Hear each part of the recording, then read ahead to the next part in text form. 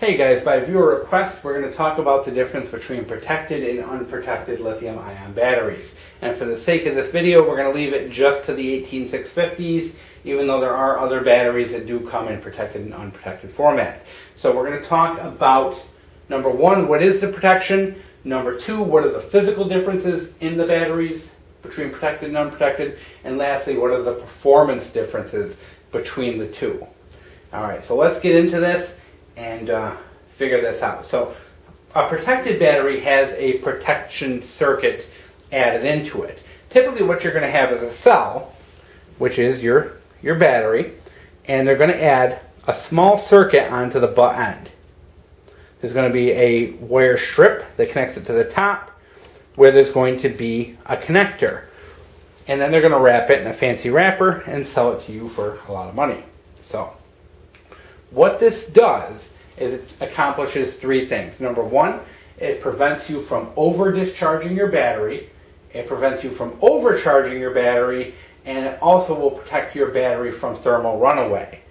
Now, lithium-ion batteries, if you over-discharge them, can be very bad. Because once they are discharged, you can start to get corrosion on the contact points inside, and that can lead to an internal short, which can cause the battery to go kaboom next time you put it on the charger. And if you don't believe me, guys, Google lithium-ion battery explosion. They are nasty. Hoverboards explode, laptops explode, iPhones explode. Pretty much anything with these has a capability of exploding. In fact, they've even brought down airplanes. You know, having these batteries in airplanes, they've taken them down. So these can be a very, very dangerous thing and really important to pay attention to.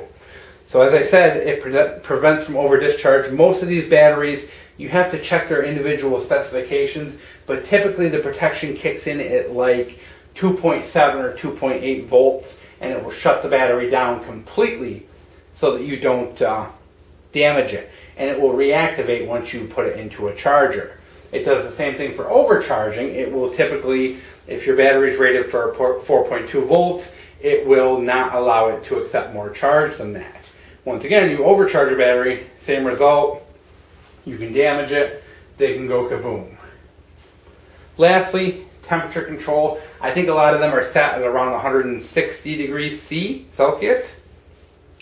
And what that does is prevents the battery from getting too hot, whether that's from being in a flashlight or from a short. Maybe you got water in your flashlight, maybe something got in your tube.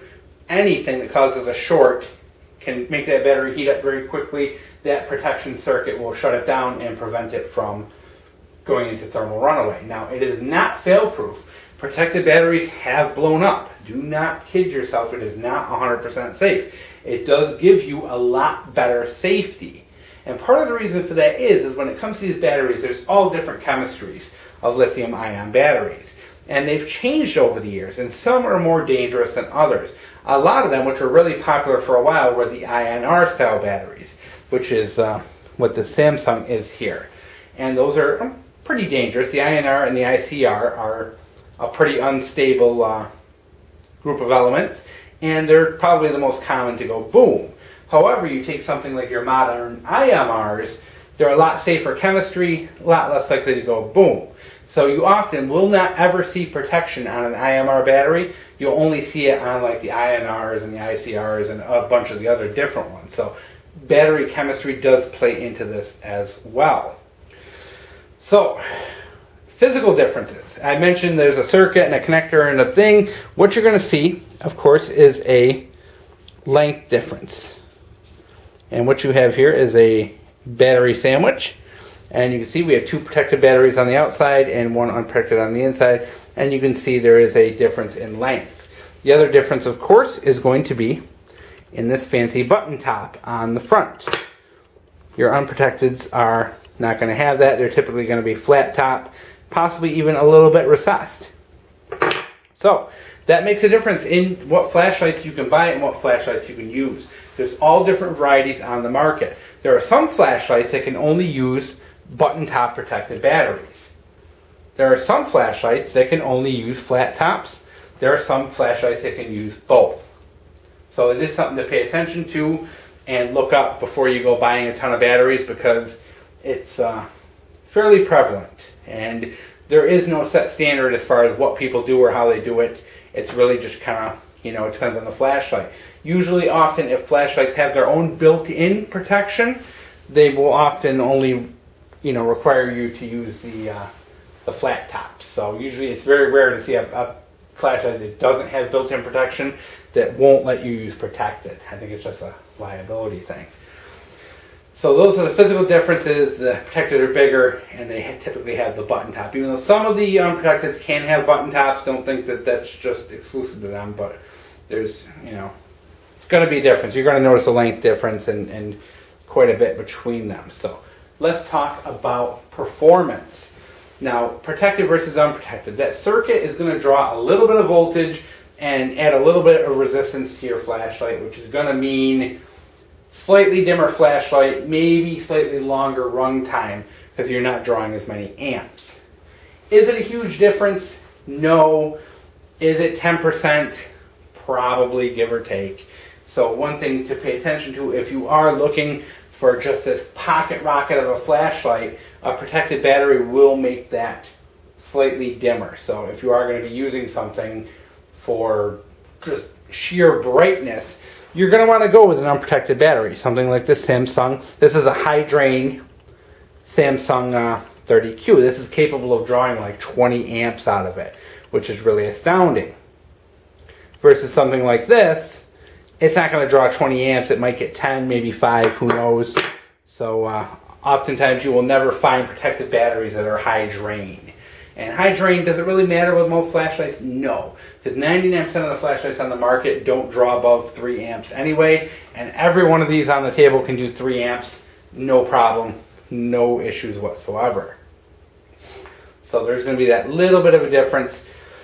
But it depends on what you're doing. For the casual guy who just has 1 or 2 flashlights, you know, you're not going to care about that little bit extra. But if you're the kind of guy who really likes pushing the limits, wants the absolute most out of his equipment, you're going to be like me and end up going to the unprotected batteries. So, with all that said, I typically use unprotected batteries most of the time, unless the flashlight requires it. I am stupid. No, it's just, I'm very careful with my flashlights. I never use, well, for most flashlights, I'm not using them long term. I'm not draining them completely. So they're often going on the charger frequently. I'm not fully discharging them. I'm not running them down to 0. I'm very careful and very safe about my use, so it's not a big deal. For example, my flashlight in my car, I use it here and there, you know, maybe 10, 20 minutes a week. I throw it on the charger, you know, maybe once a week for half an hour or so, and it's good as new. My flashlights in the house, I don't keep batteries in them. You know, these lithium ions, like I said, it's not worth the risk. I keep them separately. So when I go to use them, I'm typically grabbing, putting a battery in, using the flashlight, and then when I'm done, lots of times I'll throw it on the charger and put the battery away. So, do you need a protected battery? No, as long as you're careful. But if you're the kind of guy who runs your flashlight right down to the end, right down to the last drop of juice, you probably want to go with protected. Because these things, one of the characteristics of lithium-ion batteries, they don't drain gradually. They drain and then they just bottom out. I mean, you're just going, the flashlight's nice and bright, and then bam, it's off. And if it isn't off, it's slowly turning off over the course of like a minute, but it goes down really quick and really fast. Not like the old alkaline, well, not old, but not like alkaline batteries, which can take 10, 20, 30 minutes to wind down. These things go quickly. So for me, another benefit to the unprotected is that they turn off slowly. A protected battery, if you reach that limit for voltage, snap, it just turns off. You have no light. Versus the unprotected, if you're in an emergency situation and all of a sudden you notice that light start to dim, you can drop down to a lower mode and you got some time where you still have some emergency light. Those protected, once you trip that circuit, it's done. You're not getting any more juice out of that until you put it on a charger. So that is another important thing to note. So overall, it's a personal decision. I am very careful. I'm very cautious about charging, never over discharging the battery, never leaving them on the charger overnight, things like that. I'm very cautious. So for me, the unprotected batteries are fine For you, it might be a different story. If you are kind of careless, if you are forgetful or anything like that, you should probably consider the protected. But like I said, for 99% of the flashlights on the market, the performance difference between them isn't going to be a big deal. When you do get into the higher end market for flashlights, the really high drain, bright pocket rockets, yes, there will be a difference between them. But until you get to that point, your average through night, O-light, night core, things like that, one to the next, it's really not going to matter. So I hope you guys enjoyed. I hope I answered all your questions. And I know it's really confusing with these batteries because there's so many different chemistries and all that. So what I can tell you guys, if you're going to buy batteries, get yourself a couple of good quality protected batteries. Get yourself a couple of good high drain quality batteries, and get yourself some good high capacity batteries, and it'll cover all your needs. You have those high capacity batteries for when you just want that long run time. Get your high drains for when you want the most lumens, and then those protected ones for maybe when you're going to be out camping for a weekend and you're going to be using that same battery the whole weekend, you know, and you want that extra protection so you don't overdrain it. So there you go. Hope you enjoyed.